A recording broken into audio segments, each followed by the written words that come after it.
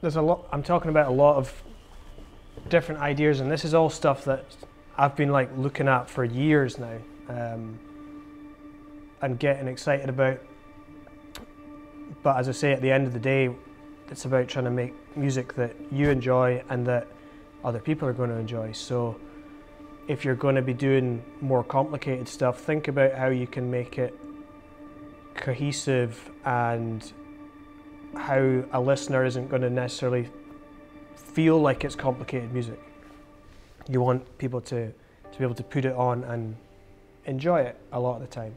I'm quite excited by like minimalist music. By limiting your choices, I often find it really spurs on creativity. There's only 12 notes so in Western music, so how can we make things sound like a bit more folky, or however you want to compose, but so chucking in like grace notes, you know, like little things that kind of just helps to give things a little bit more character rather than just playing the notes straight. That's just a couple of ideas that I had. It was really interesting, like especially because I want to go into the music industry. I thought it was good.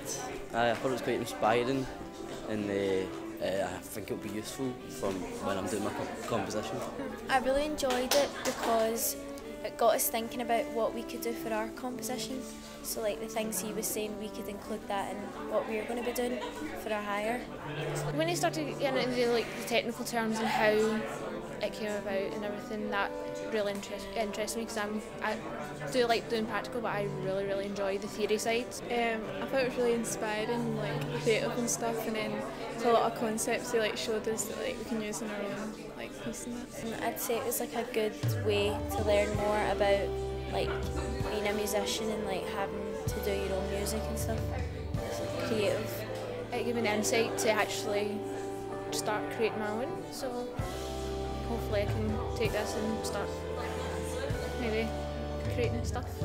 Well, it was really inspirational, and it's given me a lot of thought and how to do composition. So it's probably one of the things that today is probably going to help me a lot in the future when I'm trying to do composition. So yeah, I really greatly appreciate him coming out to teach us in that.